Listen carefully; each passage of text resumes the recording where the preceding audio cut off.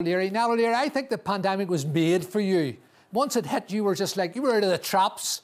Architect, dancer, teacher, world champion Irish dancer, All Ireland champion Irish dancer. Now you're putting on shows. You're unstoppable, unstoppable. And we've really enjoyed your company on Zoom and other ways during the pandemic. Niall, how are you? On our father, Martin, Gurbian Bogut and Gradam Shaw. It's just a wonderful honour to get the award. And we've been basically trying to keep everything going. The architecture, the music. We're back doing our Thursday night Irish Culture Night event in Paddy Riley's. I'm also teaching for the Irish Music School of Chicago now virtually. Woo!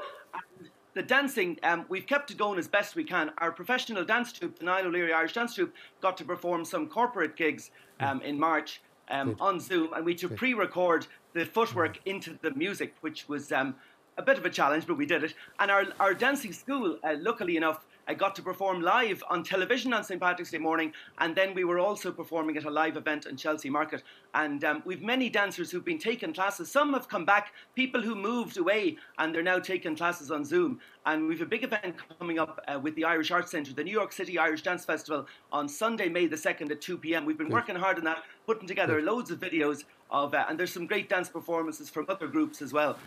So that'll be something to look forward to, Sunday, May the 2nd. So listen, I want to say to people, it doesn't really do you justice speaking when your talent's in your feet. So it is, young man. But one of the most astonishing performances I ever saw was outside the Irish Rep. Must have been maybe 2018, maybe 2019. And you danced in the street, and it was absolutely inspirational, mind-blowing. So check it out. Check Niall O'Leary out on YouTube. Invite him to your corporate gig. Niall, thank you very much. We're going to